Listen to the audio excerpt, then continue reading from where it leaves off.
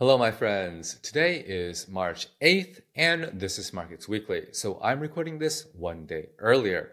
Now, this past week was a pretty volatile week in markets, and it looks like we're going to close Friday down again. I'm seeing a couple things in markets that suggest caution. First, I noticed that in the middle of the week, the Nikkei futures had a 3% intraday swing. Now, the Nikkei has been a huge leader in this global equity market rally, and it looks like it's stumbling a bit. Most importantly, on Friday, I saw Nvidia, who is without doubt the leading general in this market rally, tumble 10% intraday. So if the generals are getting tired, it to me suggests that maybe the market wants to pause a little bit. Guess we'll see how that turns out in the coming days. So today I want to talk about three things. First, we got to talk about gold. Now, gold is surging to all-time highs. Let's talk about some common theories that try to explain what drives gold. Secondly, the FDIC released its latest U.S. banking sector banking profile, and it has a wealth of information on the U.S. banking sector. Let's see what the profile says. And lastly, Fed officials and the media have been talking about this brand new paper by some noted academics on QT. Let's see what the findings of the paper are. Okay, starting with gold. Now, gold, if you look at a chart of gold prices, gold has basically gone up every single day the past week, and it looks like it's going to the moon. It's absolutely surging. Now, gold has always been something that's difficult to explain. At the end of the day, it's a shiny rock. It doesn't have earnings. It doesn't have profit. It doesn't have loss. So how do you know what to pay for it? There have been some common theories. One popular theory was real interest rates. So after the great financial crisis, we saw gold surge. And at that time, real interest rates were negative. So many people were thinking, well, if you're getting negative real rates, you might as well buy something tangible instead of let your money burn away. Now, if you look at real interest rates today, say based on 10-year tips, you can see that real interest rates slightly below 2% and historically quite high. So this real interest rate explanation doesn't work for the price surge. What about money printing? Now, after the great financial crisis, people were always very keen to say, well, the Fed is expanding their balance sheet, doing QE, so we got to buy gold. But of course, the Fed is doing QT and shrinking its balance sheet, so that doesn't work either. One other way of thinking about gold is as a currency. So, in that case, well, how's the dollar trading? Looking at the broad Dixie, the dollar index, it looks like the dollar has been taking a bit of a tumble the past few weeks, weakening notably against the euro and the pound. So, maybe the weakness in the dollar has been one possible explanation for the surge in gold, although as you can see, the dollar has been weakening modestly, but the surge in gold is pretty exceptional. Now, another common lens in looking at gold is through the lens of geopolitics. Gold is really unique in that it's an asset without a counterparty. Now, what does that mean? So if I have deposits at a bank, well, the bank is my counterparty, and the bank could potentially default on me. For example, I could go to the bank, ask for my money, and the bank could say, sorry, I've going bankrupt. I'm going to become like Silicon Valley Bank. Or maybe if I hold treasury securities, my counterparty is the US government, and maybe the US government doesn't like me, and so they decide to freeze my treasury securities. So gold is a good hedge against government. Now, if we are in a world where increasing political instability, then I think gold is probably going to be an attractive asset, not necessarily for individuals, but definitely for governments. So one of the common stories we've been hearing over the past several months is that central banks, foreign central banks, have been buying gold, and we do have reports, say China, for example, continuing to buy gold. And as we all know, they have trillions of US dollars and a relationship with the US that is sometimes tense. So it totally makes sense for them to buy some gold, and maybe other sovereigns as well. Now, the macro backdrop, as we see, based on the most recent data, seems to suggest that the Fed is going to be cutting rates maybe as soon as June as well. So, you do have this macro backdrop where we are in an easing cycle, and you do have positive risk appetite. And if you look at an asset that's some people think is related to gold, some people call it digital gold, Bitcoin, you can see that Bitcoin has been surging to all-time highs as well. So maybe there are traders who view these assets as similar and are also piling into gold. In any case, oftentimes what happens is that the price moves and people explain a theory, find a theory to explain it. So from my perspective, weakening dollar, well, not just weakening dollar, but all currencies weakening, as well as geopolitical risks, to me suggest to me that gold probably has further to run, and maybe it could run up a lot in the coming years. It's just my personal view. Okay, secondly, let's talk about what the latest FDIC banking profile is saying.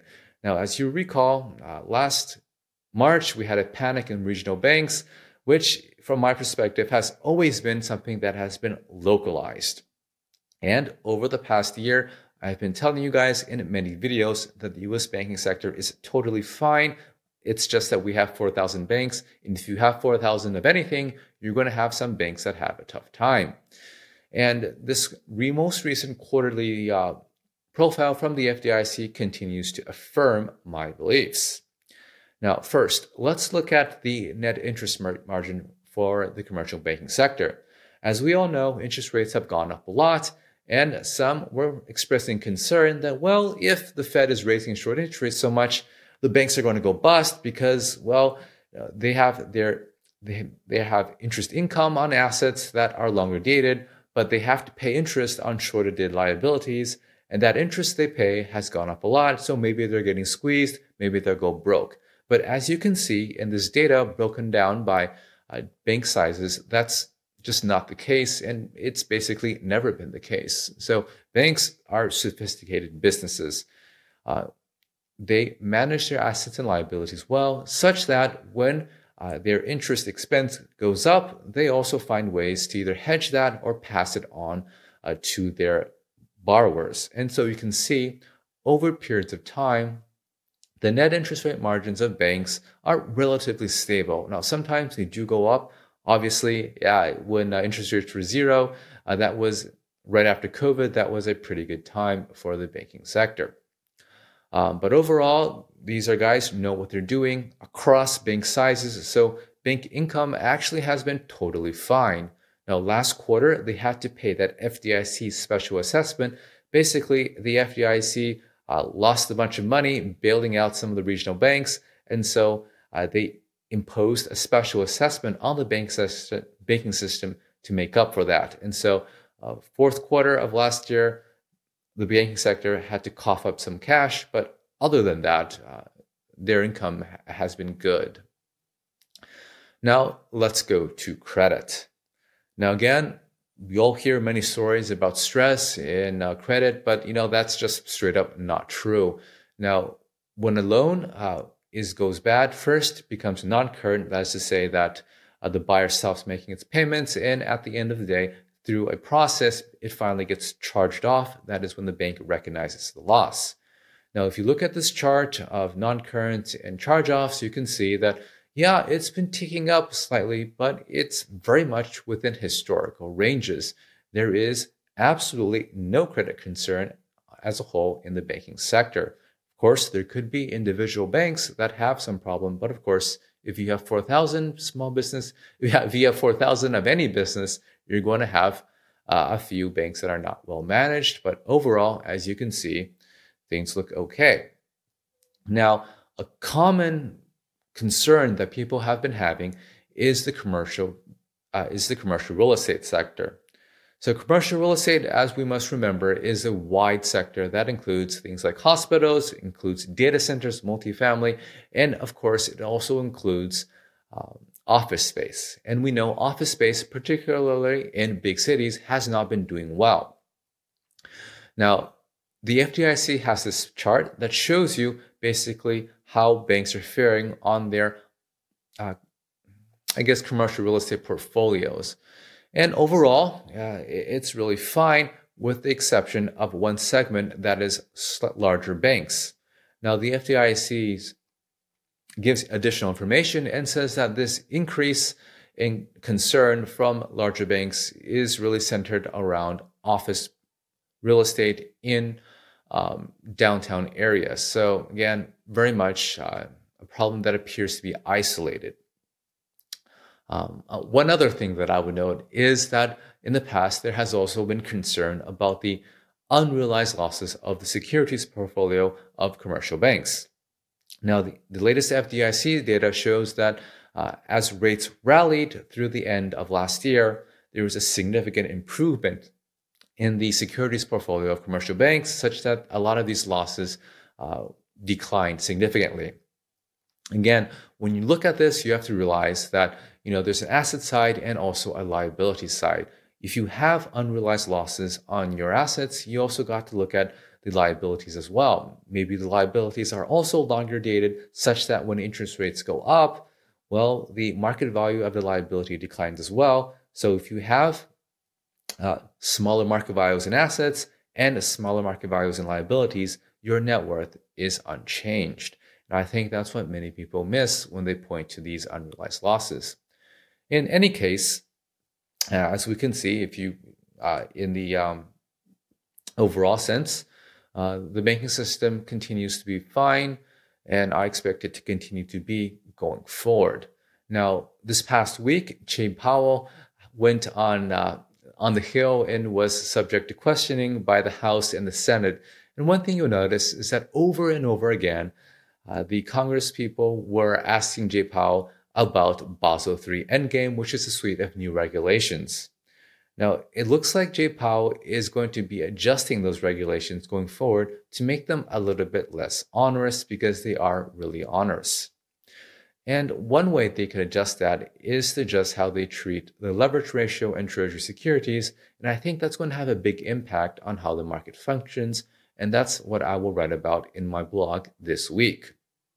And the last thing that I want to talk about is this latest QT paper by some noted academics. So we had Fed officials give speeches specifically in response to this, and we had many people in the media writing about it.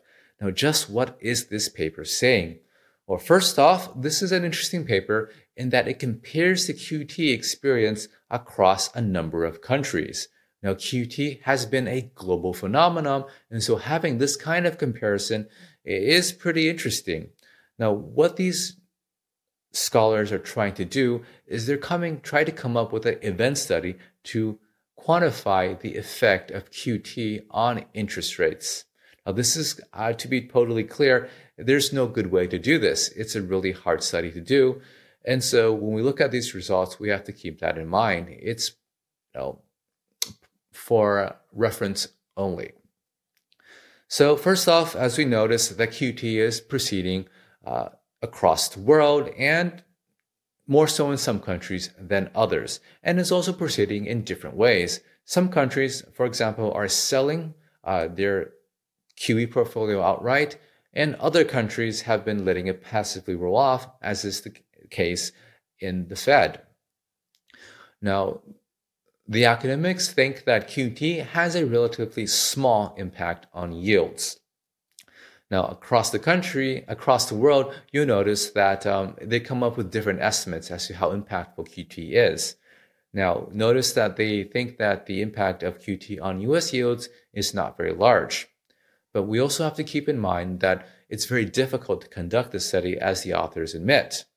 Now, in the US, for example, before QT was officially announced, you have all sorts of Fed speakers leaking details and hinting on this months in advance, such that when the announcement is officially unveiled, it's something the market already knows. In contrast, in other jurisdictions, QT was kind of a surprise. The central bank just basically jumped out and said, we're going to do QT. And that's what they found. They found that countries where that tended to surprise the markets had bigger impacts, and also countries that were outright selling their government bond holdings had bigger impacts as well. So QT has an impact, but according to the study, not a very large impact on rates. Now, the study also notes that QE seems to be much more impactful than QT. And this point was also directly addressed by a couple of Fed speakers. One thing important to note, though, is of course QE and QT happen in very different contexts. When QE happens, it's oftentimes when things are going really, really bad. And so having the Fed step in at these moments is really a big morale booster. And of course, when the Fed steps in these times, it's usually in size. So it should not be expected that QE and QT would be symmetric. After all, they occur in very different circumstances. Governor Waller had a very interesting illustration where he basically said, well, if your house is on fire and you douse a whole bunch of water on it to take out the fire, then when you take the water, when the water dries, would you expect the fire to come back? No, right? It's not symmetric. And so you wouldn't expect QT and QE to have symmetric impacts. Now, that being said, we also have a very interesting commentary from the Twitter world showing that one reason why QT and QE have different degrees of impacts is because QE is historically much larger than QT. The Fed and central banks in general seem to be very risk averse. So when it comes to loosening monetary policy, they're very, very aggressive. But when it comes to tightening monetary policy, they're a bit more cautious. And this asymmetry is what the market understands. And so they react much less to QT, keeping in mind that maybe QT could stop earlier than expected and that the Fed probably maybe isn't super serious anyway. Now we're getting more communications that suggest the Fed may actually be more serious than we expect. And I wrote about that last week when I talked about how Governor Waller is envisioning a Fed Treasury portfolio that will have more bills, suggesting more coupon roll-off even after QT ends. So that's all I prepared for today. If you're interested in hearing more of my thoughts, check out my blog at feddive.com. And if you're interested in learning more about markets, check out my online courses at centralbanking101.com. Thanks so much, and I'll talk to you guys next week.